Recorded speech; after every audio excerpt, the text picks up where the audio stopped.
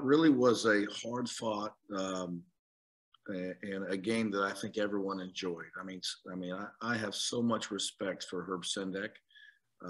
He's a great coach, but he's a gentleman, and they've got a terrific team. And so we prepared hard, and it felt like a league game. We had great energy from our crowd, and I don't know if it was our guys off the bench that lifted up our crowd late in the first half, or our crowd lifting up the guys off the bench. But that group finished the first half really well, gave us a lead, and I thought changed the game. But it was a game where we had to play the full 40 minutes, and I thought in the second half the fact that we defended the three-point line well was really key. And we feel like it's a really good win because we know they have a really good program. We'll open up to questions for Coach Fox. First one from Rob Wang. Or Jeff, go ahead. We'll jump in with Jeff. Sure. Yeah, Coach.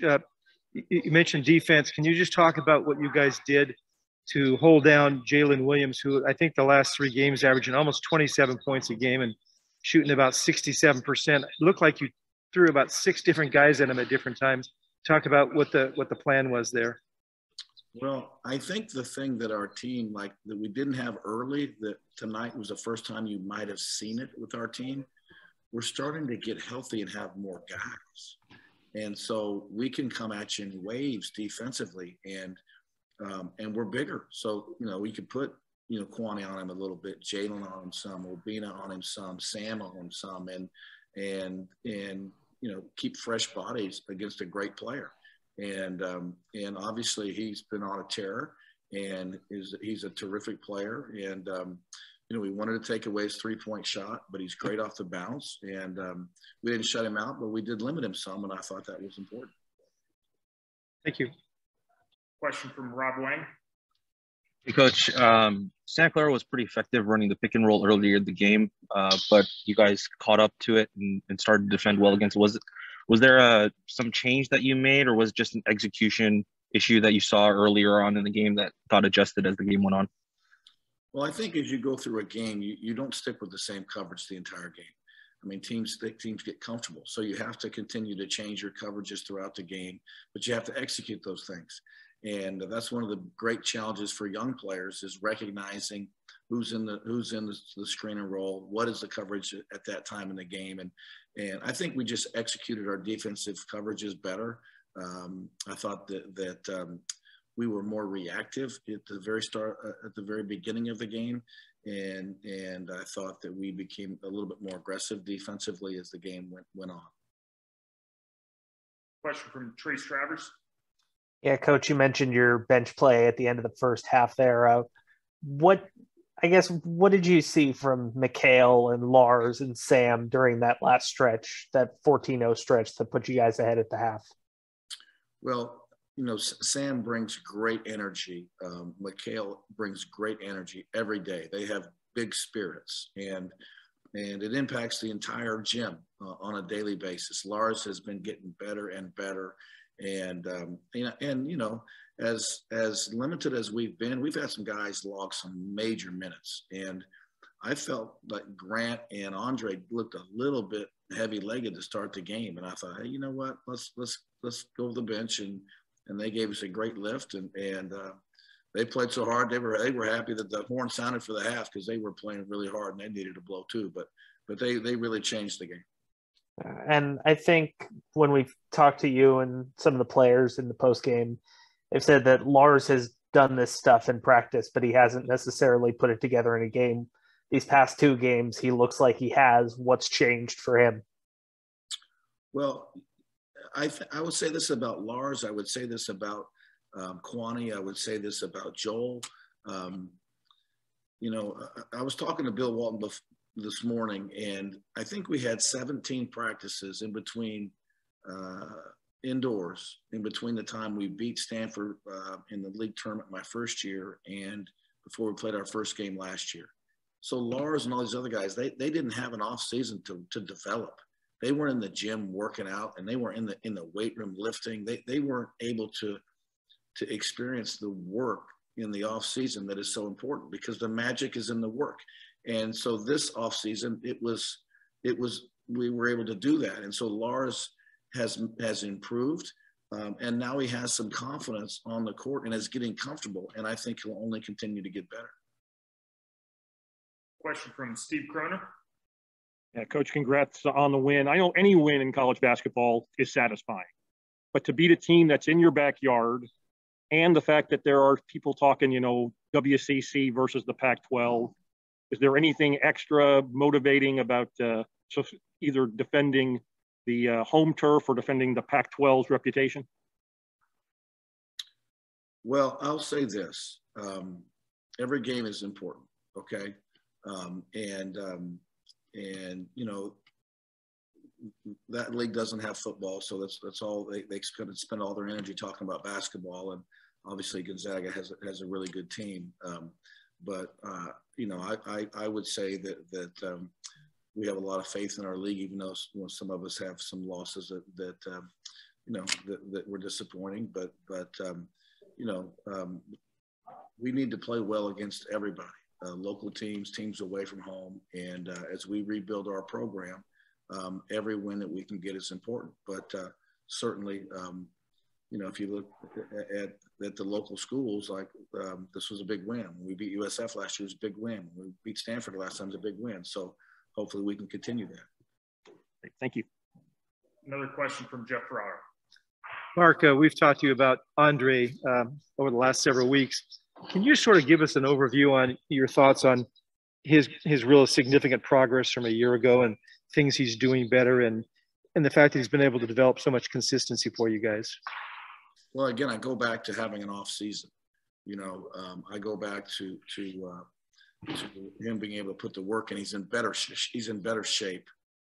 He's a better athlete. He's just physically, in a much better place this year than he was last year. I think that I said in my first year, maybe last year, maybe my first year, that me and Dre needed to go to counseling about where he could learn to score from, but he's figured it out. Like, he'll carve out space and he can score over both shoulders and he can shoot the face-up jumper. But he's a tough cover right now, which is why he's drawing two defenders. And he got a great assist today to I believe, Shepard. And he had another one out of a timeout that he read perfectly that we missed a layup on. And he's really developed as a player. But the magic's in the work. And that young man's done the work, and he continues to improve.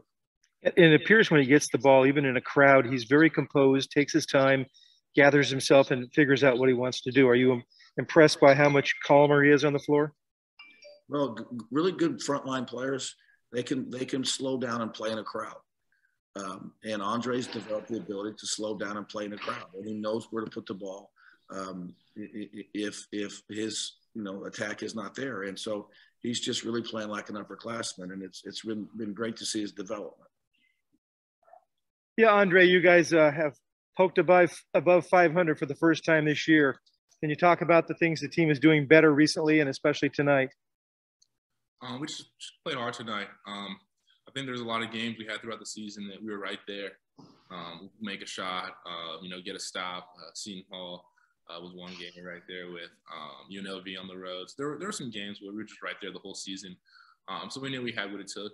And there was just a little bit more we had to get over. So once we've started working hard in practice and doing those things, it's helped us get over that bump. You don't seem to be rattled as a team when things aren't going super perfectly. Do you see a growing maturity in your team and a big difference from, let's say, a year ago? I think so, yeah. We know that during basketball games there's going to be runs. Whether we make a run or the other team makes a run, I think we understand that that's going to happen at some point within the game. So knowing that, we just stay confident within ourselves and just go back to our principles, trying to get stops and make shots. And we know if we do those things, then we'll be okay. Thanks, Andre. Question from Trace Travers, Cal Rapids.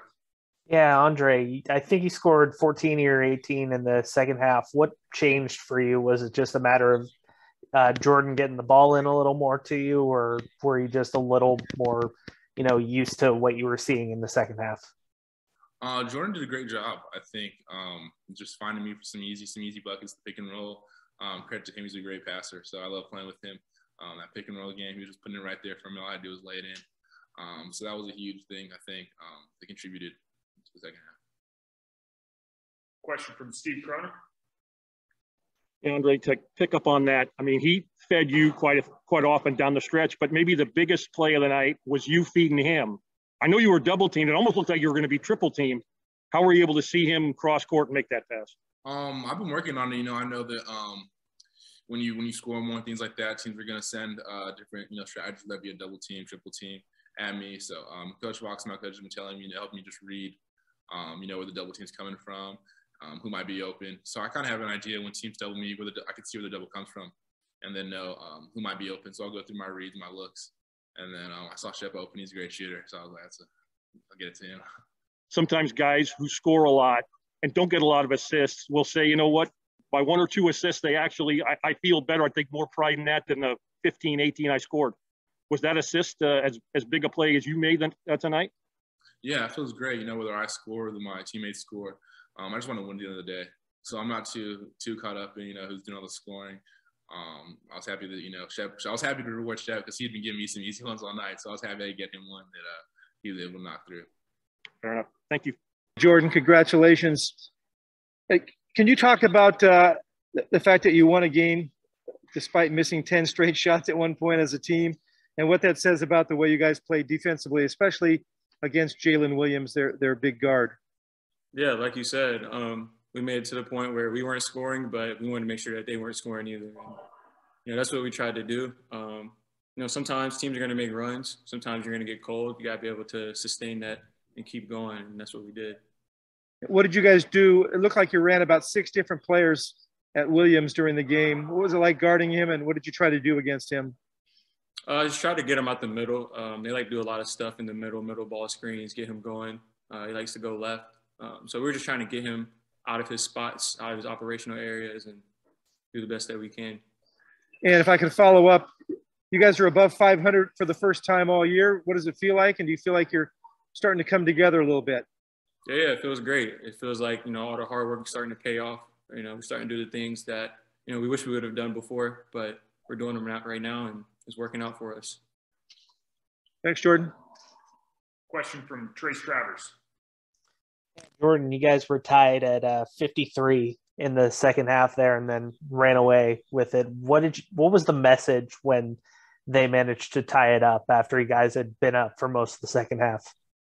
Just to keep our poise. We didn't want to get rattled. Teams are going to make runs. And that was the message that Coach Fox gave us. It was like, we have to sustain our defense.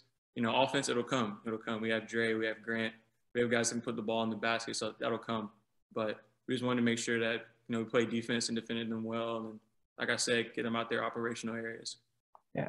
And I think we've asked you about Andre a bunch of times here, but you were feeding him tonight. What can you say that you haven't already said about his performances during these home games that we've seen over the last couple of weeks? I would say our chemistry is working really well together. He's proved to be a dominant force in the paint. He's proved that all season. He's done it against the best bigs.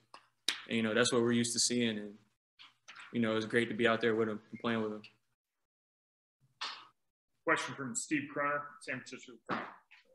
Hey, Jordan, I'll take you back to late in the first half. Things did not look very good for you at all. You were down, I think, 11 and then still down 10 late, and then you scored the last 14. What flipped the switch in the last 4.5 minutes for you guys to do that? We started defending better, and the ball started going in.